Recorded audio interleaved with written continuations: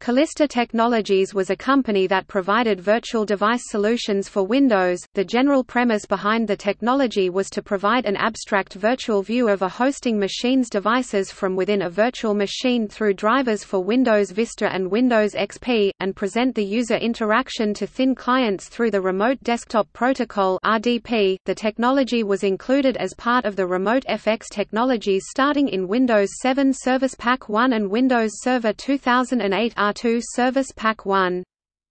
The company was co-founded by Neil Margulis, B. Anil Kumar, and Asael Draw in 2006, and raised $7 million in Series A funding by Greylock Partners and Lightspeed Ventures.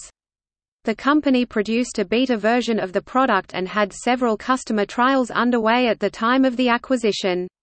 The product utilized both x86 and GPU-based code as well as allowing for hardware-based acceleration.